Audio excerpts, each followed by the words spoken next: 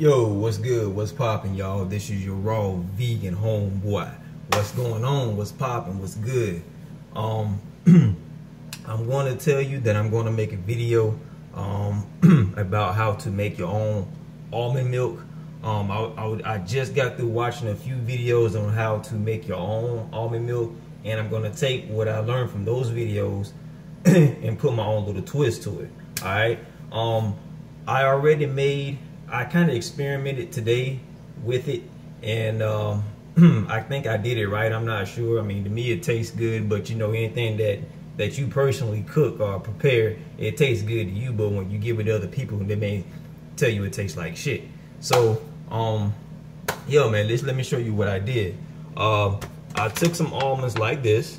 Okay, I think I took like a cup. I don't know. It was I put it like in a mason jar like this, and I think I filled it up to about right there.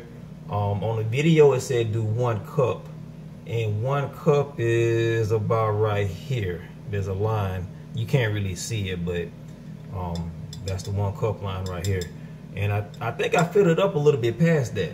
So what I did, I let them soak overnight for like, it said to let them soak, let your almonds soak for like 24 to 48 hours. Hell, I did it for 3 days. You know what I'm saying?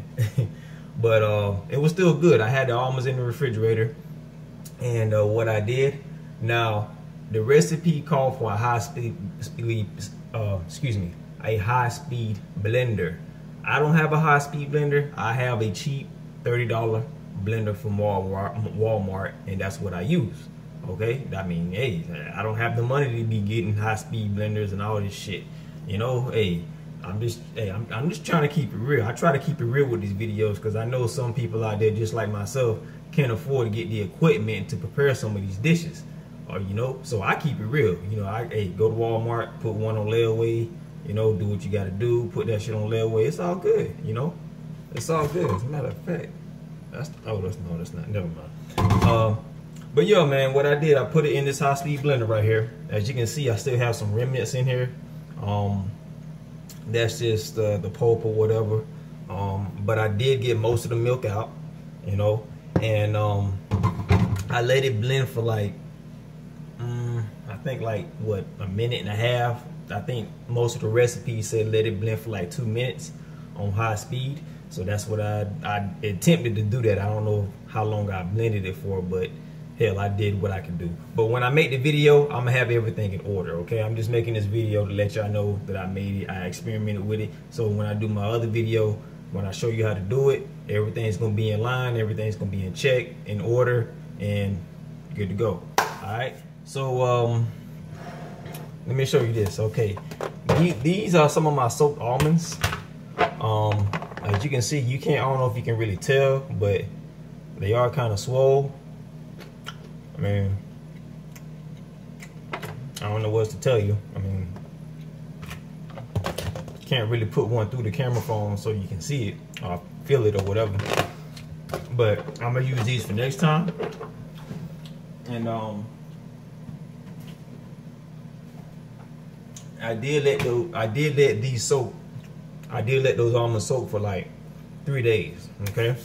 Now, next step I did, I use alkaline water.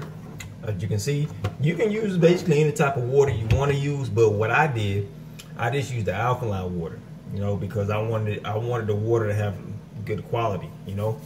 And since the almonds soak up the water, if you use some cheap ass water that has fluoride in it, you know, those almonds are gonna soak up the fluoride, you know. So you want to try and use alkaline water if you can. If you can't, that's fine. You know, do what you got to do. All right. I'm just trying to show you how to make the milk or whatever. All right. All right. So I did all that.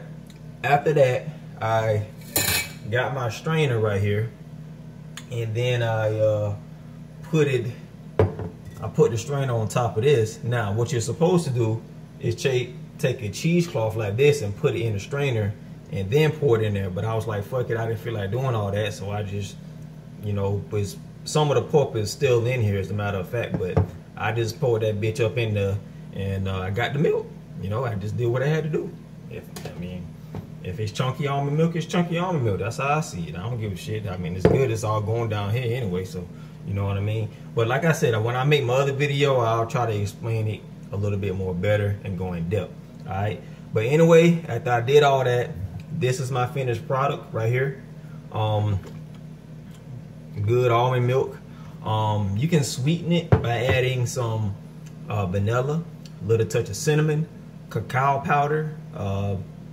Some people would like to use other things. I like to use stevia extract.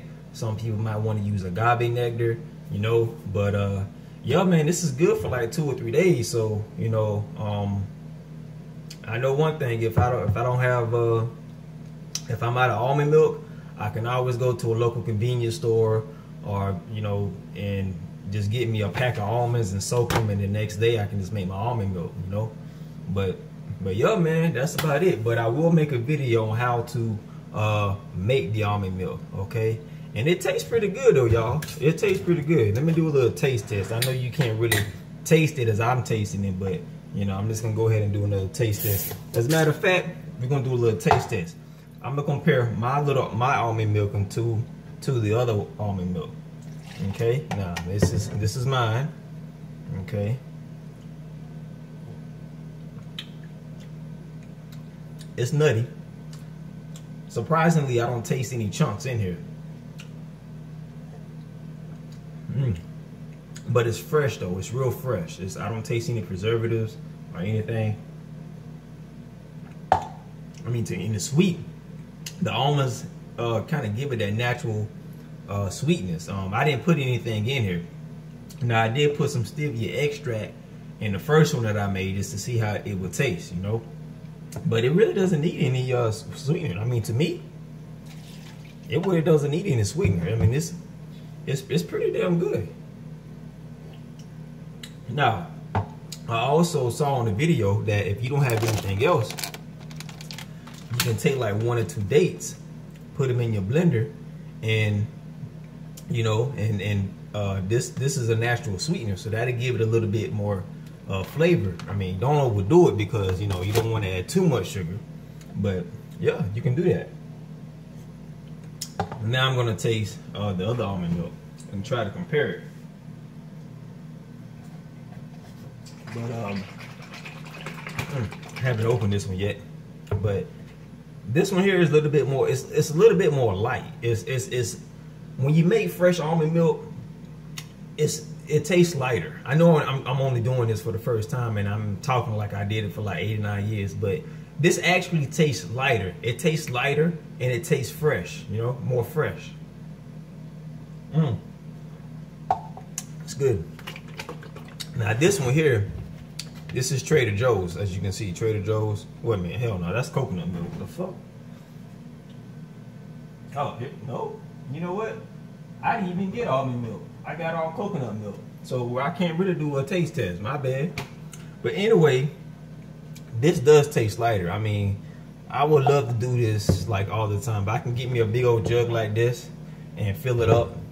And that's what I'm gonna start doing now. I'm probably gonna have a whole bunch of mason jars like this. So what I'm gonna do is probably make 2 or 3 things of almond milk and just try to use that instead of buying it.